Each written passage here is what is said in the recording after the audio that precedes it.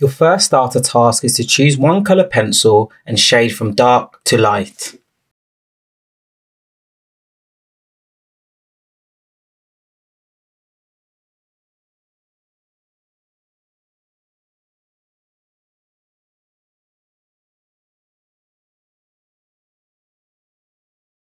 Your second starter task is to choose two coloured pencils and blend them together.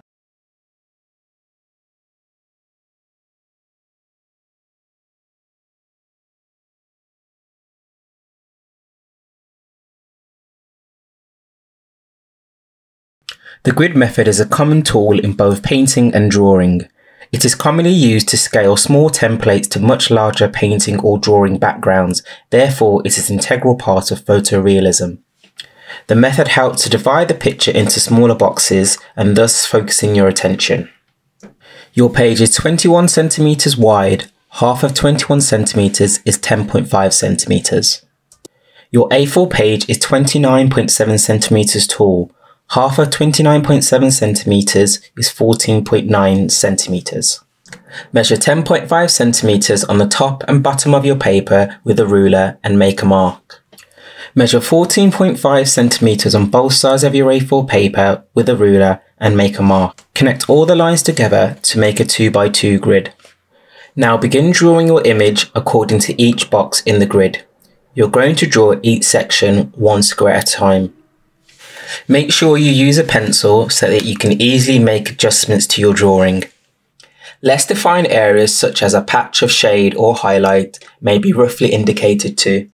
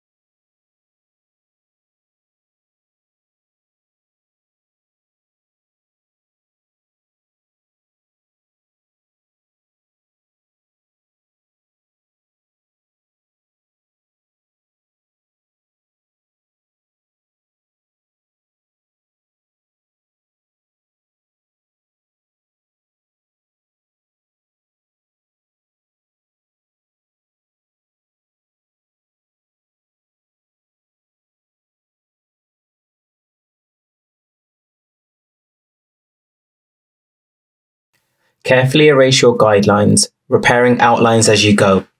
If you can't erase the lines 100%, it's okay. As you can see, some of the lines in my drawing are still visible. They will disappear as I blend the colour pencils. Colouring up and down works best to fill most of the largest areas with colour quickly.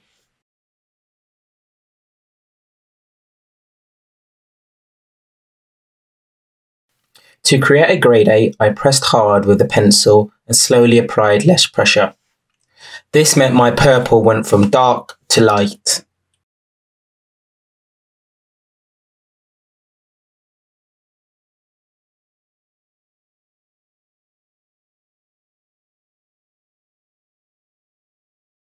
To create darker shades of a purple that blended back to its normal shades, I first applied the areas of black. I then put the purple on top of the black. Lighter colour should always be used to blend.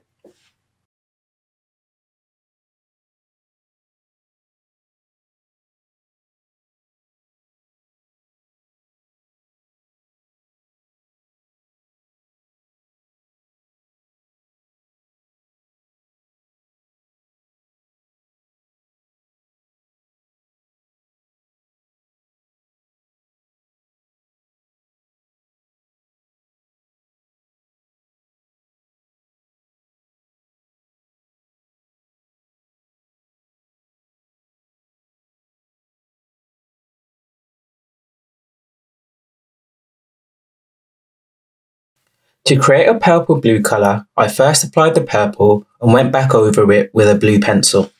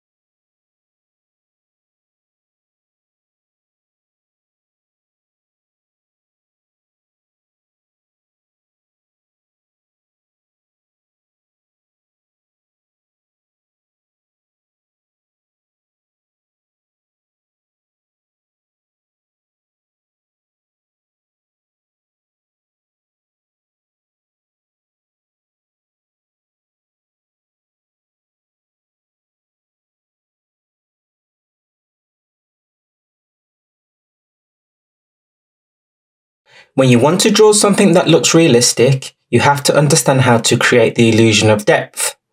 The best way to create this illusion is to use light and shadows. As I was lucky enough to have a grey colouring pencil, I used this instead of a normal drawing pencil. If you do not have a grey colouring pencil, you can use a pencil as an alternative.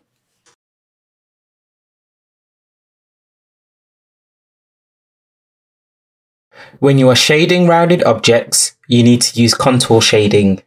Contour shading is a type that follows the contour of a line or the lines of the shape of your particular image. This form of shading works best when you are working with various types of circular images, such as an apple or an orange.